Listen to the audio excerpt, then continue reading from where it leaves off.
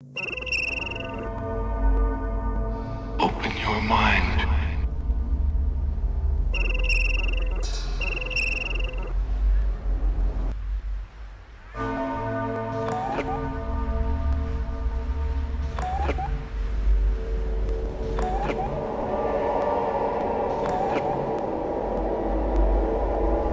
Now I'm seeing the world in a completely different way.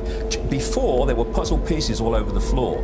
Now suddenly I can see how they fit together. Open your mind.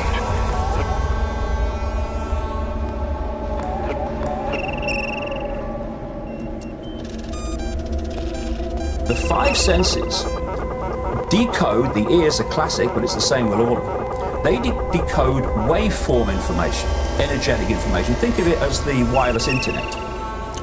The five senses turn that information from waveform into electrical information, same information, different form, which is communicated to the brain. And the brain takes that information from the five senses and it constructs reality. And therefore, we are living in an illusory reality. Once you're dealing with something that's not physical, limitation disappears. We have to expand our perception of the possible. You see, if you want to keep people in the box, keep people in the bubble, one of the fundamental ways of doing that is to suppress their perception of the possible. But there is a force which is feeding off human energy, and it operates. This is why understanding the nature of reality is so important, to understand this force, because this force takes a form that basically energetic in its base form, though it can project form.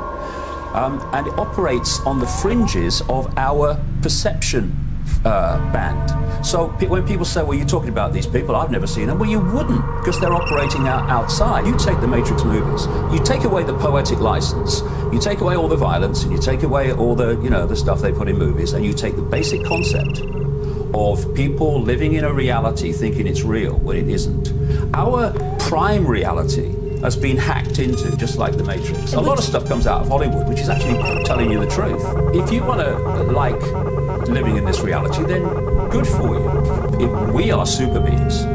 We are infinite awareness. That's what we are. We are awareness. And what this body does, I call it the biological computer, is it focuses the attention of that awareness in this tiny band of frequency called visible light. So we think this is all there is. When people leave the body, and suddenly, this is a constantly common theme, that their awareness suddenly expands, suddenly past, present, and future all exist in the same now, because there is no time. That's another illusion. And the reason that they suddenly have this expansion of awareness is that their point of attention has left the focus, the lens, the body, and can suddenly be set free. I've read about near-death experiences. I've never read one that wanted to come back. This is in a sense, this place is hell. Well, the thing is, their power is in us not knowing they exist, and their power is also this, getting the population to give us their power. We give, well, I don't, my goodness me, the very thought. But how many people give their power to the royal family? How many people give their power to governments? How many people give their power to bankers? Open your mind.